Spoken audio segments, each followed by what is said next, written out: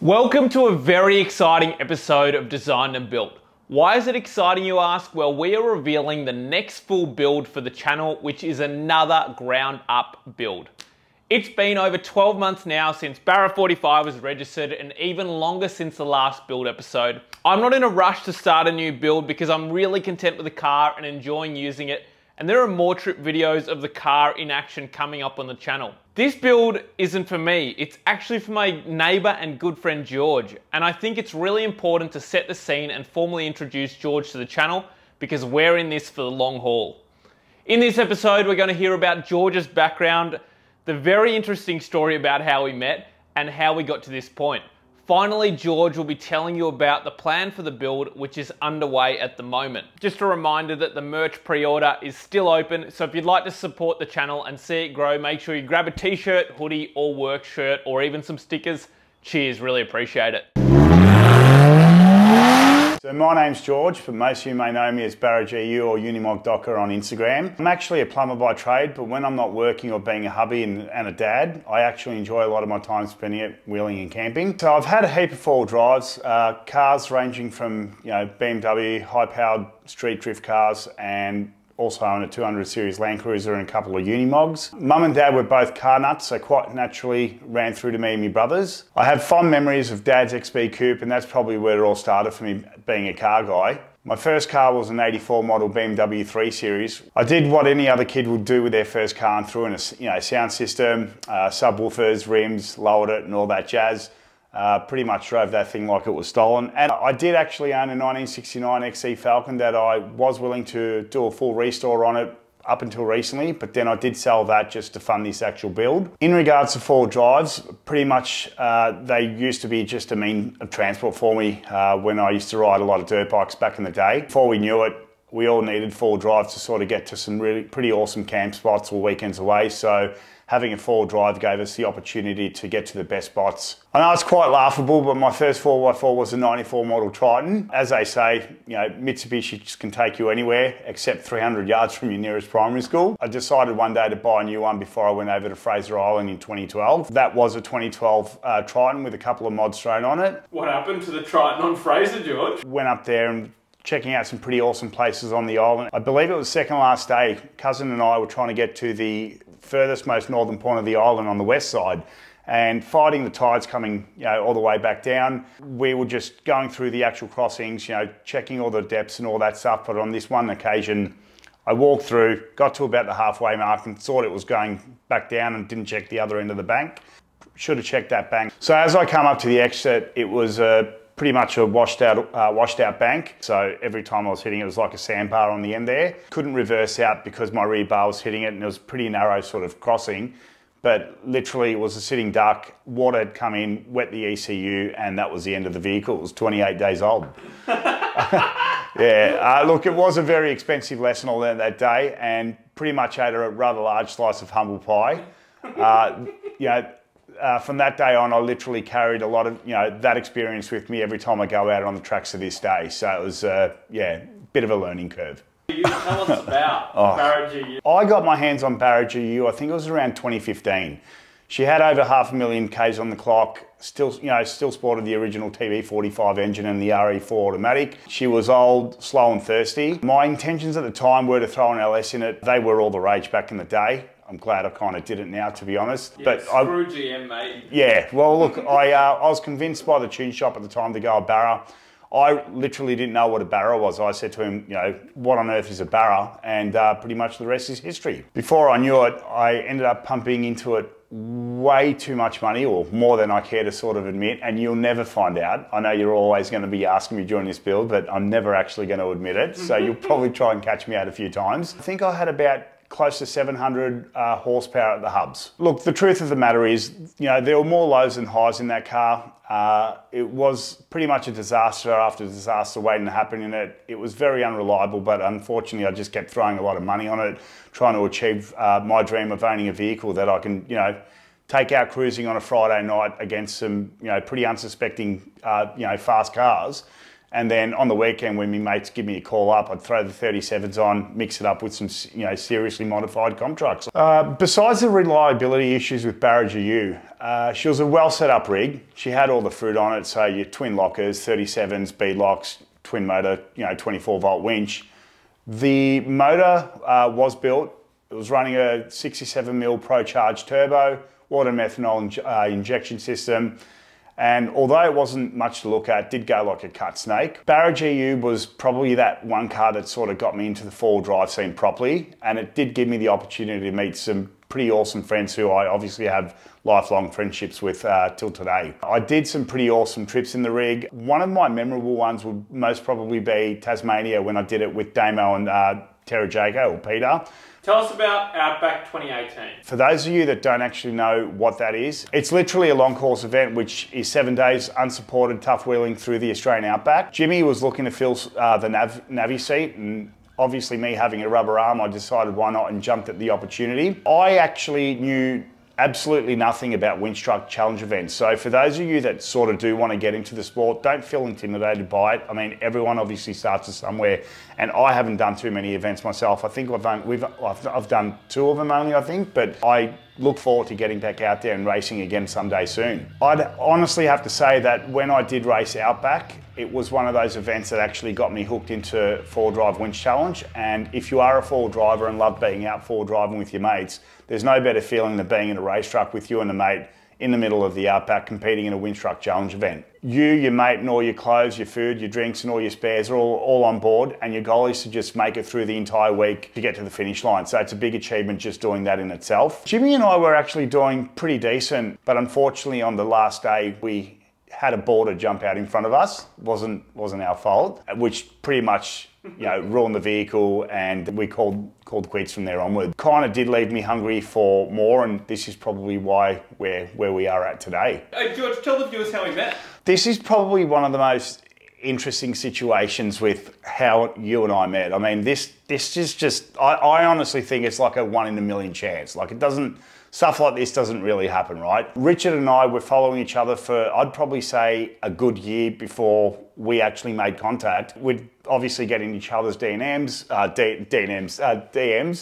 Obviously with you building FJ45 Barra and me having Barra GU at the time, I think we spent a fair bit of time talking back and forth, on the internet, as a lot of us do. One day I actually opened up my inbox and saw a message from Richard that basically said, "Hey man, where do you live? Like, I actually think I live next to you." And obviously me being a very, very private person online, I didn't really like to give out too much of my personal info. But, when someone says something like that to you, "Hey, I think you live next to me," I was a bit perplexed with it all. So I was like, "Oh, look, what makes you think that we live next to each other?" Richard was like, "You own a Patrol, and the guy behind me owns a Patrol. You bought a Unimog, and the dude behind me just bought a Unimog." So he was like, "Where do you live?" You sent me a screenshot, I think it was at the time, saying, "Oh, look, I live right here." And I've looked at him like, "What the fuck? Like, that's right behind my fence." And he's like, "Oh, where do you live?" And I sent him back a screenshot, literally saying, "Right here." So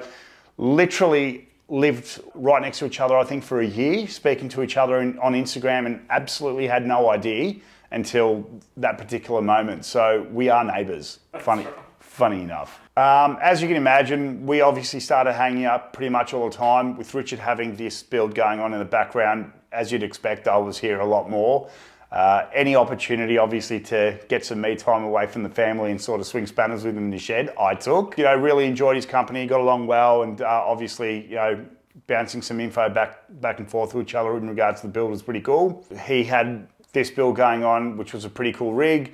And me being a Patrol guy, it didn't really appeal to me at the time, to be honest with you. Like, it was like, when someone comes up to you and says, "Oh, look what I've got." And you're like, "Dude, it's not a Patrol, I don't care." Obviously over time, there was a love there for old school cruisers as well. Tell us about Wild Dog. Bit different to Outback Challenge. So Wild Dog is actually a short course event which takes place over a weekend. Wild Dog introduced a hugely anticipated weekend warrior class, which was open to street driven vehicles. So at the time, I told Richard that I wanted to race Barra GU in this class and asked him if he wanted to obviously be my navvy. I was shocked at first when he turned around and turned down the offer. I couldn't understand why someone wouldn't want to do it.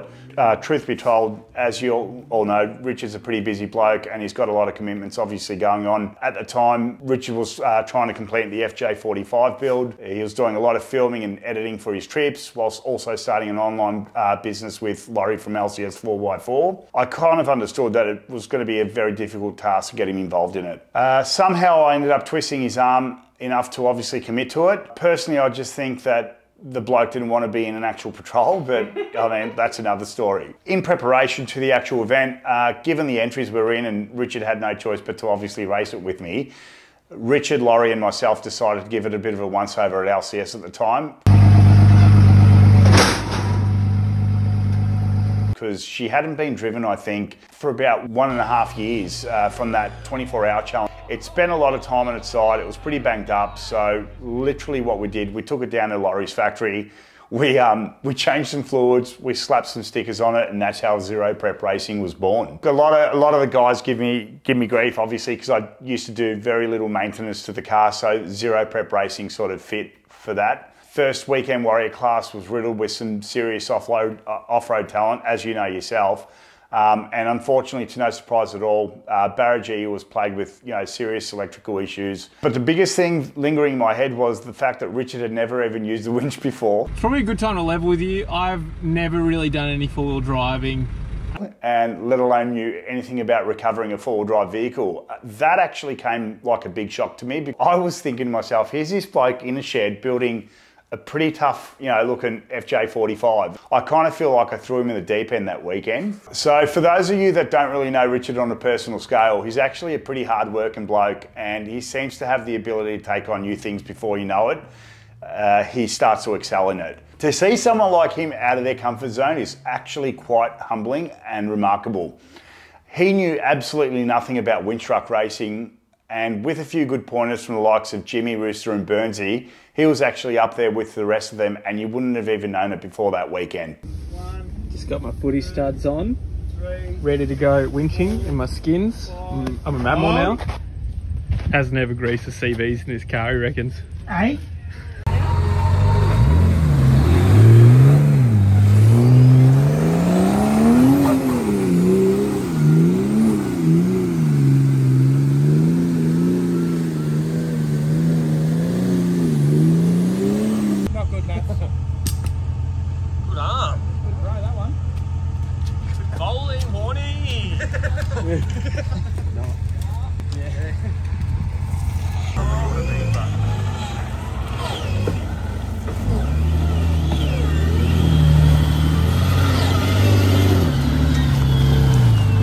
As much as I'd like to say Richard let us down that weekend, Barra-GU was ultimately the problem which caused us to DNF 4 or 5 stages. Leaving Wild Dog that weekend, for Richard and I, gave us some pretty mixed emotions. On one hand, we were on an absolute high, given we just spent the weekend racing with some close mates and doing what we love. But on the other hand, we were pretty gutted that Barra-GU let us down. So in the car ride home, Richard and I had plenty of time to reflect on the weekend's results. We're at top speed up this hill, slight incline. 12 kilometres an hour. 12 k's an hour. Unimogs, eh? Good for a lot of things, but not going fast. Both of us really enjoyed the experience, but it was at this moment that Richard said that if we were going to continue to do this, it wasn't going to actually be in Barra-GU. Without hesitation at the time, I did agree and then knew that that was going to be the end of Barra-GU, so it was pretty much done. But it was Richard who ultimately said, if we're going to do this again, the only way I'd ever consider doing something like this, it would have to be in a ground-up build that we did ourselves and understood properly. Laurie from LCS had been Kincrome for me that weekend, and the idea of building an FJ had rapidly grown on me after seeing the quality builds coming out of his actual workshop. When you think 40 Series Land Cruisers, Laurie and his business are probably one of the best old school cruiser fab shops in Oz, so I'm actually very lucky to have him on board with me on this next build too. So here's a plan for the new build. We've stripped all the good bits out of Barra-GU and we're building an extremely capable 4x4 that we can throw at a cage one day and go racing. The driveline will be a built Barra and RE4 transmission, Patrol transfer case and Patrol diffs. Richard and Laurie have spent a lot of time developing parts for 80 series chassis. It's a no-brainer to utilise one as they have a complete model in CAD. We'll be using an FJ45 cab, but because I'm a bit of a big bloke,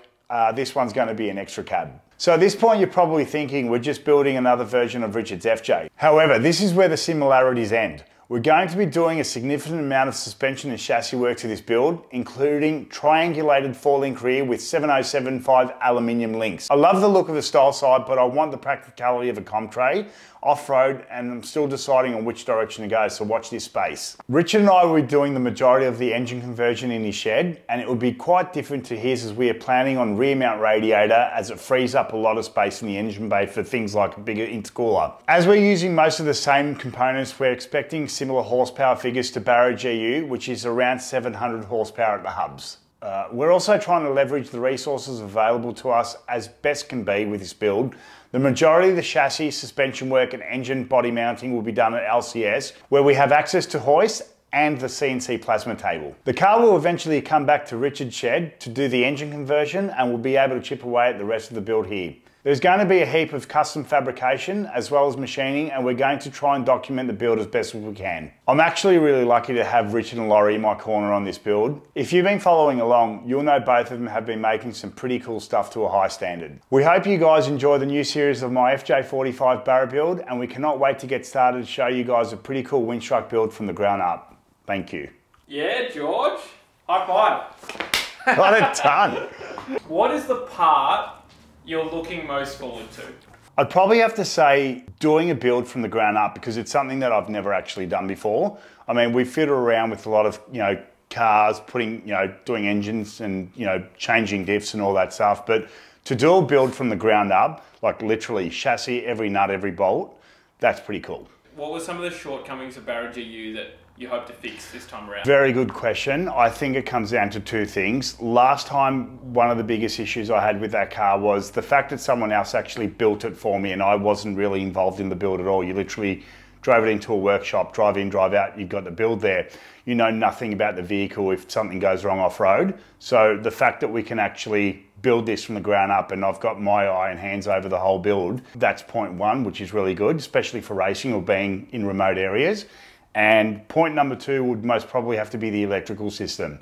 Barra GU's electrical system wasn't the best. It was heavily unreliable. So having a system that's actually done, custom made for the car is probably godsend for it. What word? Like, obviously we've got game changing, we've got wildest, and we've got spicy. Yes. Like, if you don't use one of those three words, we won't go big on YouTube. So what unique word are we coming up with for the build? Is there bigger than game changing, really? I don't know. I'd probably say leave it up to the audience. Tell us, what do they reckon? Jokes aside, we're really excited about the new build and we can't wait to start dropping full build episodes because we put a lot of time in behind the scenes to the design of the new vehicle. So if you'd like to see more of the build, make sure you hit like and subscribe because this is very much a long-term project.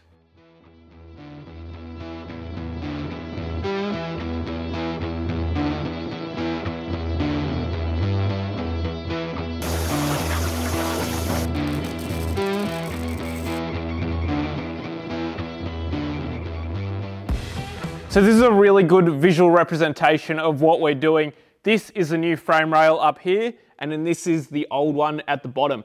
Now, when we chop out this bottom section,